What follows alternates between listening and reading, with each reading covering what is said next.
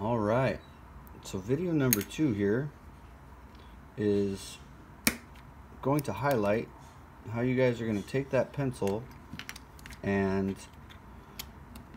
if you want, you do not have to do this way. It's a little bit more work, but it might establish you a nice little handle for your needle tool.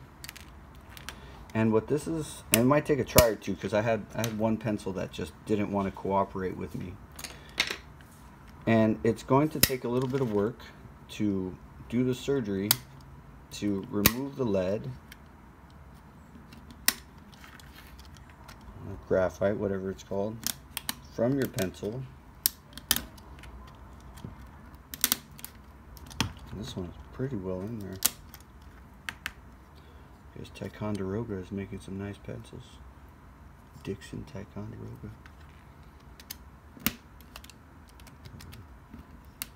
Stuff usually snaps out pretty easily.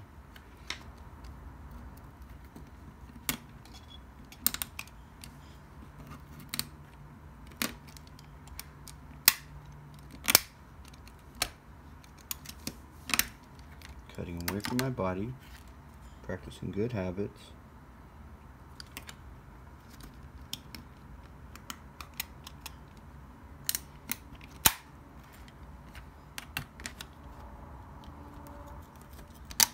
There's that.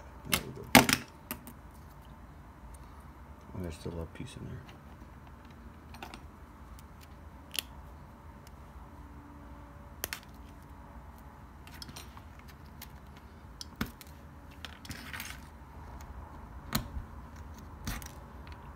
Again, this method is going to be at least a little bit more work. And this is also going to apply to all of you who have those little shorter needle tools. So now you can imagine what's going on. I'm going to take off that little piece of duct tape because that doesn't need to be there. And we are replacing the lead with our freshly carved needle tool. But it's not going to be as simple as just taking the top and attaching it to the bottom and putting some tape.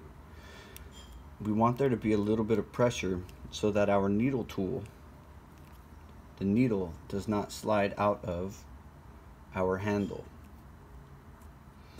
So if you have white glue available to you, this is going to be a great help. Hot glue works, epoxies, any type of glue. Wood glue is going to be wonderful. Put a little strip of the stuff right there.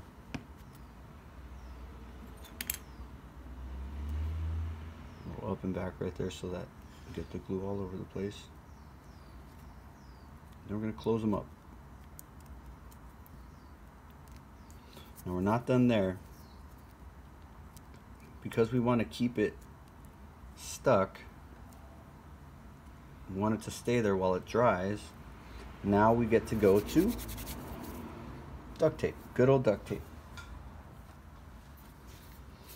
And I'm going to take a couple of strips, wrap it around, try and make it a little bit nicer, a little bit more pretty than I did my first round. Because if you have a nice strong bond with this duct tape, then it will hold it really nicely. And what I can do at any point is take the duct tape off if I want, or I can leave it like so. And it's that simple. And now I've got myself a nice little needle tool. It's going to be great for scoring and slipping. I will be using this during demonstrations. This one or this one that I made earlier. Just a smaller version. Cool.